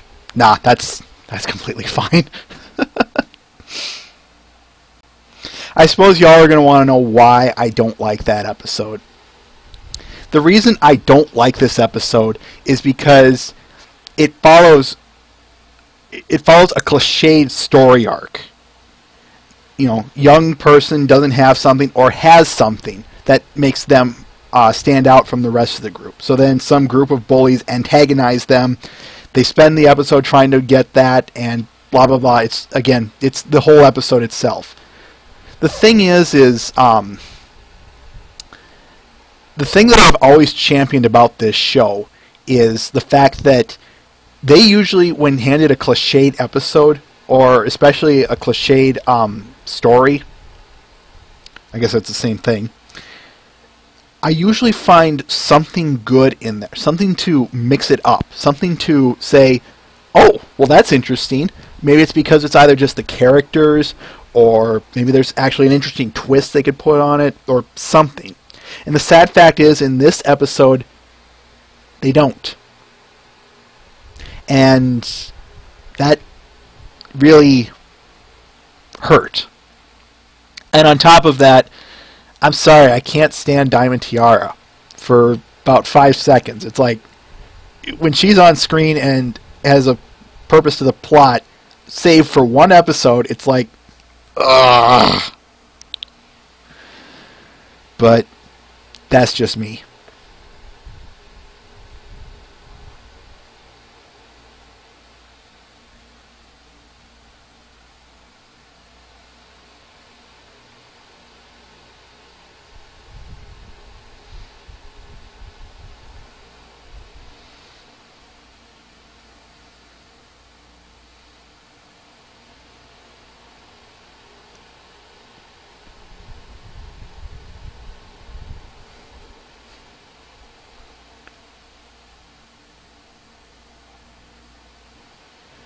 Okay, I see a lot of people bringing up Owl's Well That Ends Well again.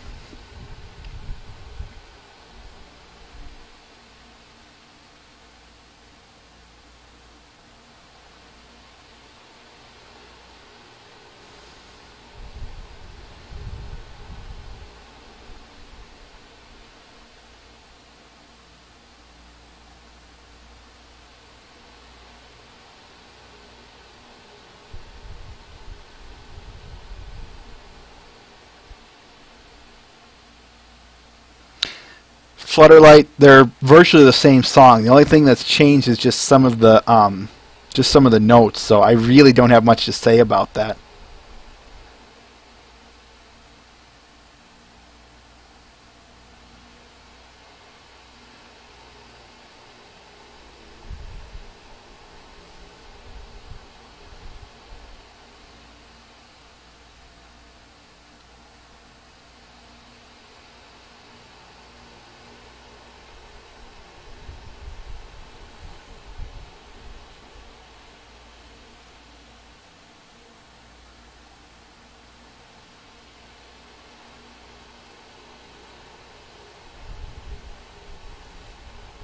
That's actually just fine, yo. For crying out loud. Ghostbusters is not one of my favorite episodes because of Trixie, but I can't wait till we get to season 3 to discuss her because I have a lot of actually good things to say about there. But we'll get there when we get there.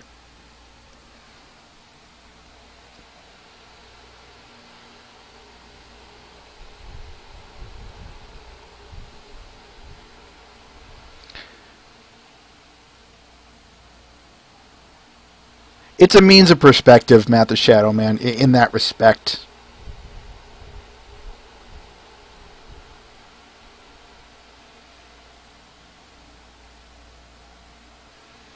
But if you want to think that, that's just fine.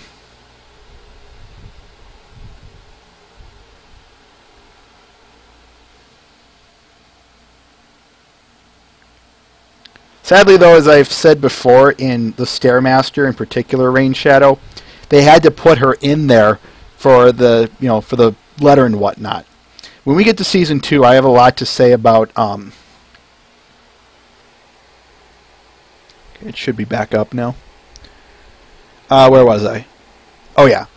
As I mentioned before, Twilight in season 1 had to be shoehorned into the story, and that's one of the biggest things about season 1. I don't know if I really am comfortable calling it a flaw or a problem, but we'll get there when we get to season 2.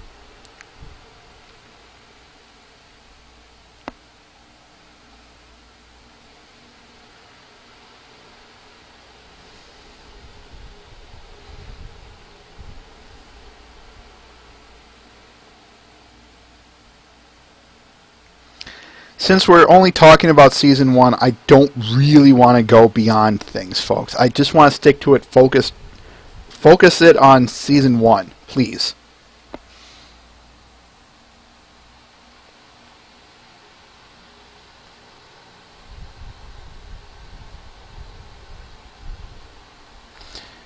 Flutterlights, I said the two are virtually identical, so I really have nothing to say about the intro songs, as in comparing the two to each other.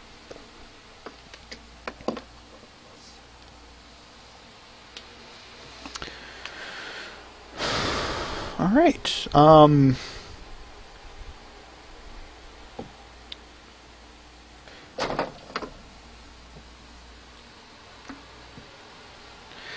Well, I think at this point, folks. Okay, yeah, we can do that, Matt. I was just going to say any last minute things, but yeah, that's perfect. Okay, so let's ask it, folks. Favorite song of season 1. Yeah, I never gave this one a good thought, so which one?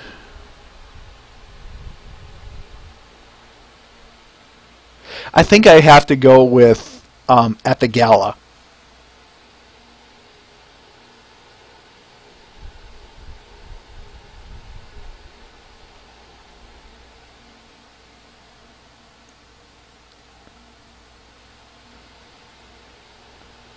Just reading some of the comments here. Yeah, I really like At the Gala. I love the big, full sound it has behind it from a production standpoint. It's really well done. The 20-person choir backing it up is nothing short of genius. It was that added to it. That's what I want to say. It felt big. It was grand. And every time I listen to it, I just get this whole sense of grand splendor, and I love it. Yeah, people keep saying Winter Wrap-Up, and that's perfectly fine. That's another one of those songs that I can see why people love it so much.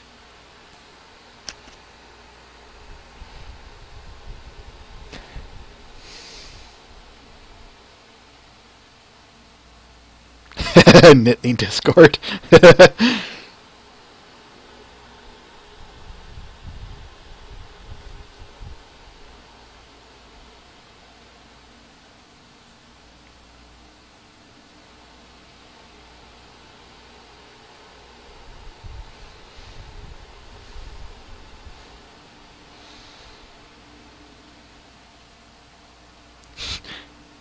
Solo, Rain Shadow. Is that what you're trying to say?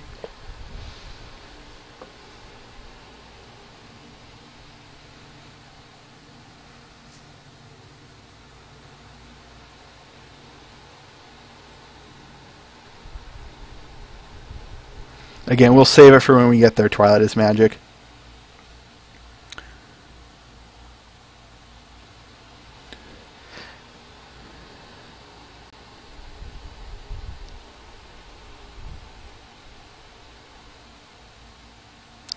And how is that?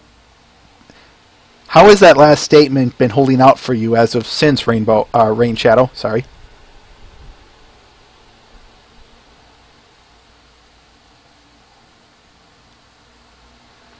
Matt, this one I do have to side with that notion of there are no bad songs here. Yeah, I know. I can say that for the episode. I won't say that for the episodes, but I will say that for the songs. Ha ha ha! Hypocrite me. If I had to pick one, though, I would say I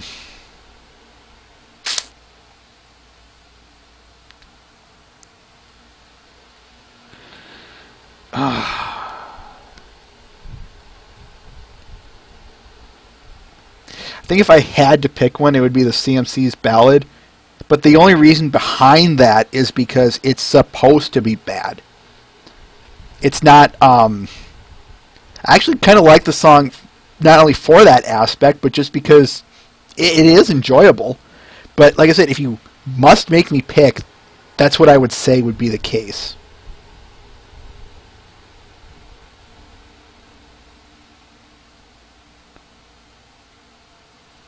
I was meaning throughout the entirety up to this point, not necessarily just within the show itself, Rain Shadow. I mean just you yourself.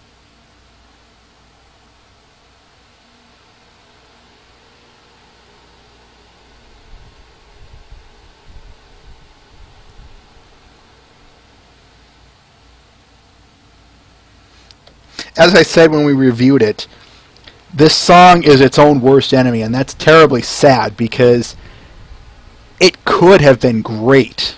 It could have been really good. Shoot, it could probably be contending for my top spot.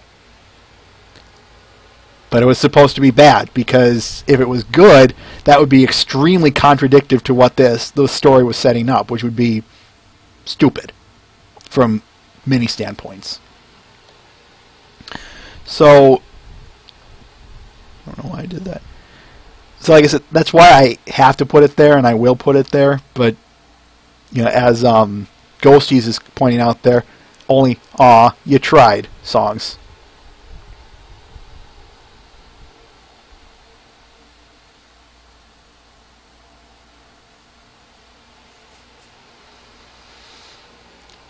I'm going to, Brony Faith, we'll be talking about that next episode, and you'll see why when we get there, but I'm, like I said, I just want to keep the focus more on elements of Season 1. I know we're talking about favorites here, but favorite ponies, like I said, just hold off on that one. Save that for next episode of BwB.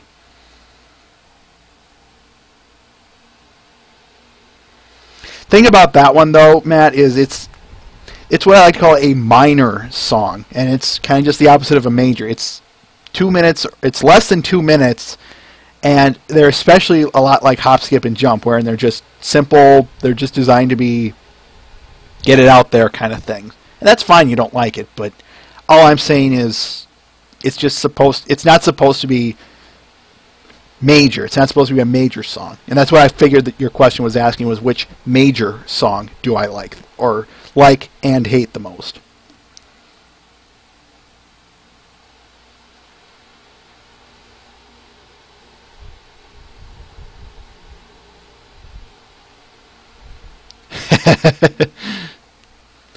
Okay, have we hit everything? I think we're about ready to wrap things up here. There are a few things that I do need to talk about. So, like I said, I say wrap up in the sense of not ending the episode. I mean in the sense of just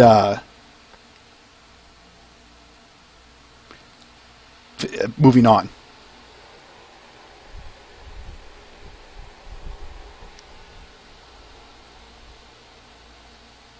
I do, Matt the Shadow Man. I really do. And I actually kind of wish they would do that a little bit more.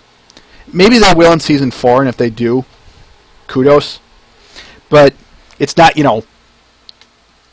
it's not the most important thing. But for what it's worth, yes, I do like the fact that there was this overarching thing in there. It said, I like it when shows do that, because it says, okay, because it makes you go, okay, what about, or when are we going to learn more about whatever it might be?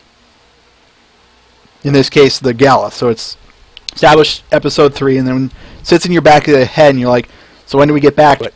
Then episode 14 comes along. And then you know that at some point it's going to be wrapped up, so when?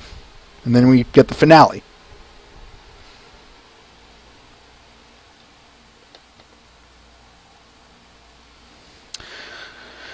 Yeah, I think you're right, Flutterlights. I think at this point we can move on to the last bits here, folks. So, I have what was it I was going to... Yes, I do think, or yes, we are ending the Season 1 talk here, folks, or at least, the missing points and things we wanted to bring up again. So what was it I was going to ask you guys? Oh yeah, question for you guys. If there was something that you guys wanted to talk about, pony related, mind you, if there was one topic you guys wanted to talk about pony related, what would it be? And that it wasn't an episode.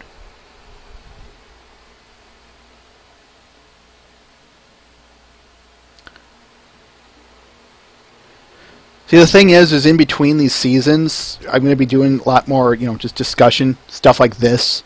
Not a ton. We will be getting to Season 2 sometime in August, but like I said, if there's a topic you guys want to discuss, now's the time to do it, because it's fertile ground for it.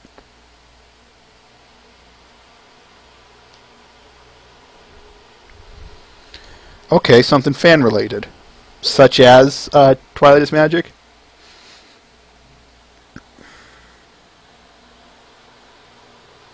I guess if you have anything if you have anything specific.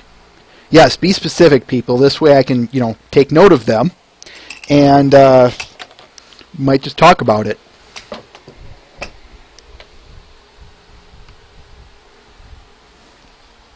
I will stress that again, might talk about it. Because this means I have to make an hour-long second hour for us to discuss stuff. But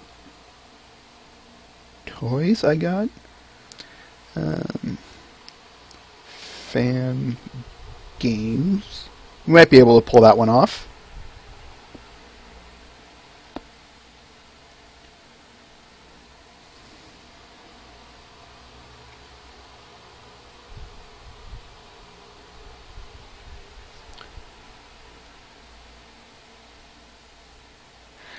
That's a tricky thing. Like I said, the comics are a tricky thing to talk about because, as I said when we got here, when someone brought it up, this means especially one of two things. Either all of you would have had to have read them, but this more importantly means I have to go out and buy them, then read them, then somehow make them some usable format so that everyone can see it. And the tricky part is how do I tell the comic story and then have us discuss it all in 1 hour. BG Ponies.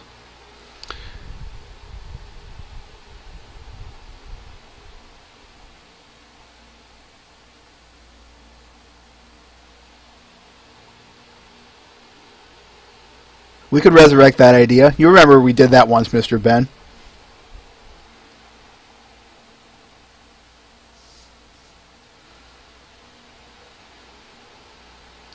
Yeah, if you want a resurrected idea from long ago, feel free to throw that in there. Shoot, the next episode is going to be a resurrected episode.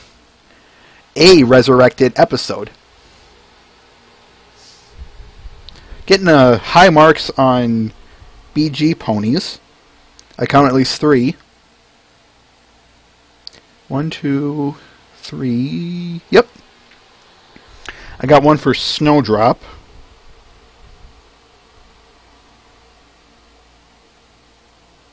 We might do that one.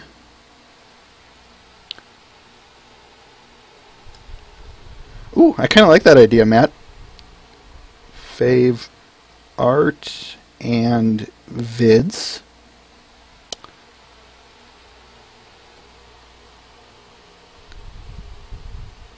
Double RB. Okay.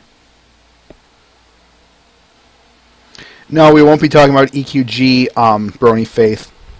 The only way that we will do that is after the video comes out on DVD, and I don't know when we'll get to that. If we do, it's going to be a long time before we get there.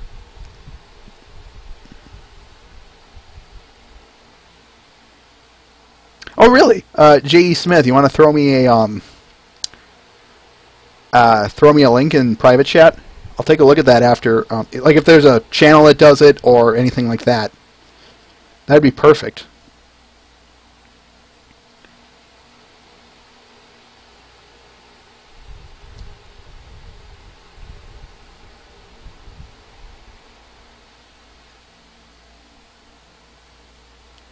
Right, what down?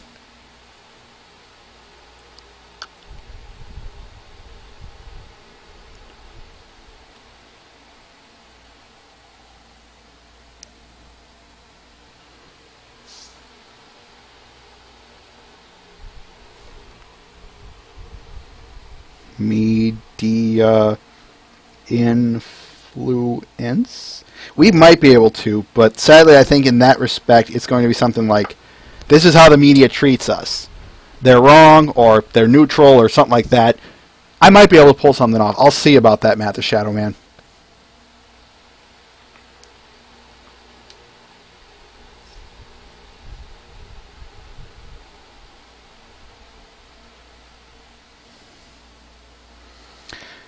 Some of the fan content stuff, if we ever do that kind of stuff,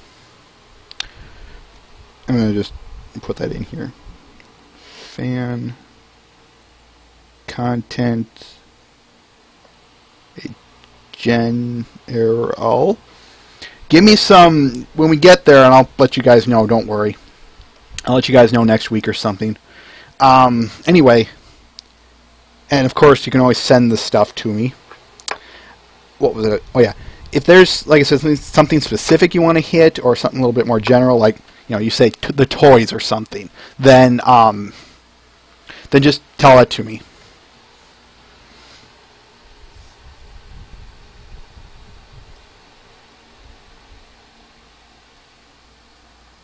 Actually, I like that rain shadow. Show writers style. I think that's a good one. I think that's a really great idea. I've been toying with that idea for a very long time, RD Loves Pie. A very long time, but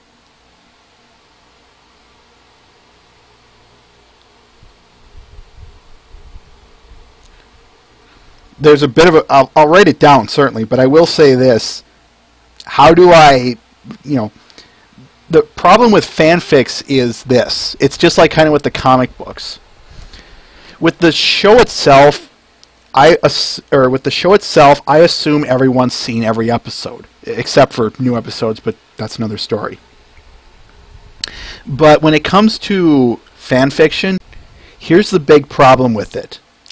This means I have to read it. Now that's not a bad thing in the sense of, especially if it's short, but some of them can get, chapters upon volumes of story, which takes time. And on top of that, even if I get through with it, this means I have to expect the audience to do that. I'm just going to let that one speak for itself. Influence outside America. Yeah, I would consider talking about that one, Matt. Certainly.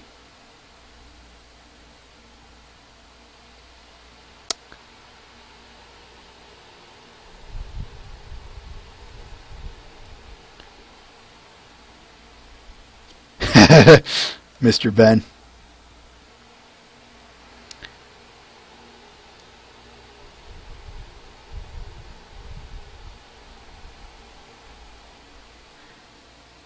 Like I said, when the show, how do I want to put this? Approaching some of this stuff is some of the comics in particular. I know everyone wants to talk about them. I don't think that's a bad thing. I would like to get to them, but that's a case of we'll get there when we get there. Oh, please tell me no. Please tell me no. Anyway, I think I've got quite a bit of them here, so even if I simplify things down, I'll take a look at those. But what was it, the last thing I wanted to say?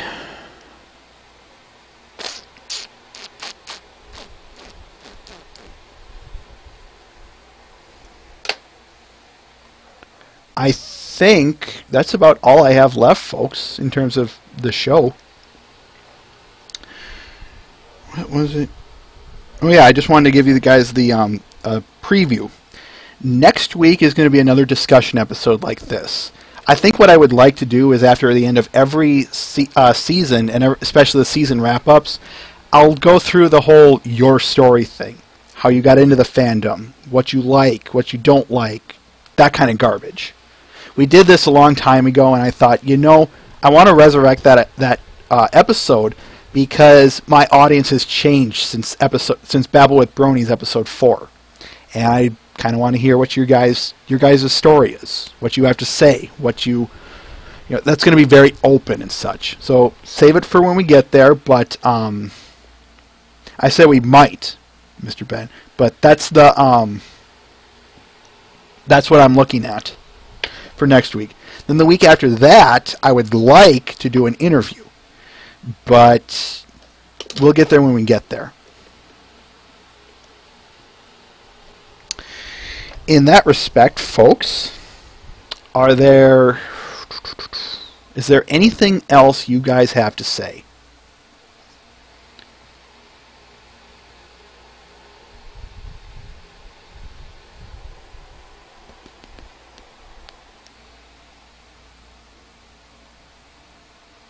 Haven't decided yet, RD Loves Pie. And even if I did, I wouldn't say who it is. Not until that Wednesday.